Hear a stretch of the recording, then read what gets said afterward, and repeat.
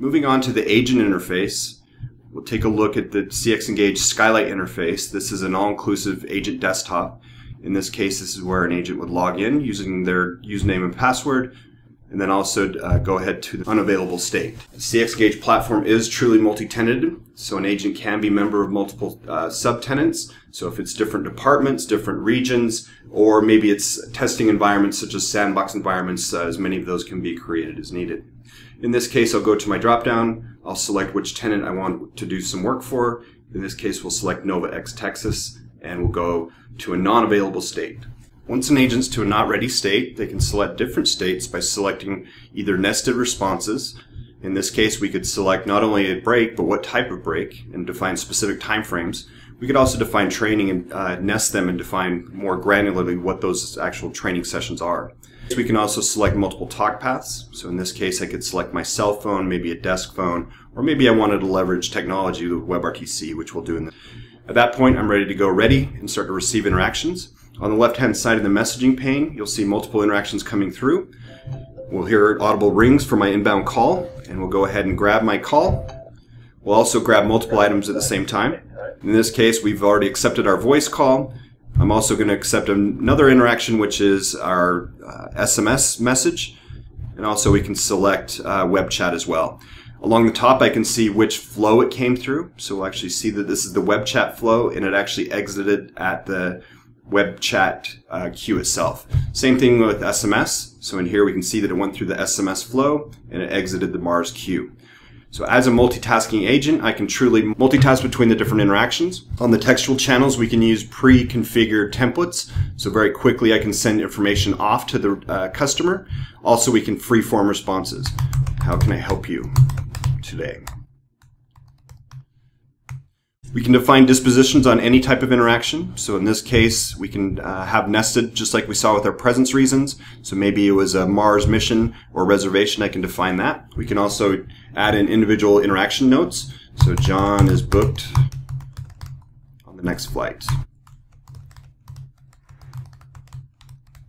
And his confirmation number .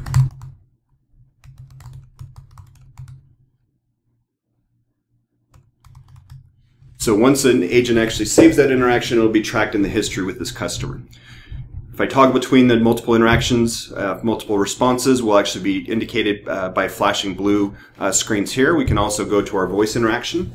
A couple things that have happened, we've actually populated an agent script. This is where the agent knows the right questions to ask. We may have scales, a scale of 1 to 10, 1 to 5. We can also have drop-down boxes with multiple selection.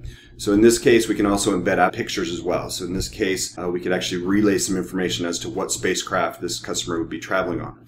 We can also have multiple scripting pages in series. So once one page is complete, we may ask a completely separate set of questions to the agent. So in this case, we have an upgrade that's available to this spacecraft. Some mid-call features. So while I'm on the call, I could simply hang up.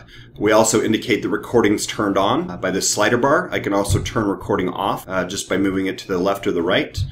We can mute the call. We can also put the call on hold.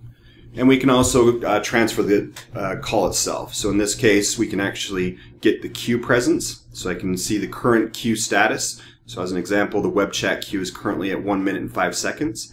We can also scroll down and see if any available agents are currently logged in, which in this case we do not see anyone. But if they were available, they could actually be included in not only a conference or a participant, but we can also do a cold transfer as well.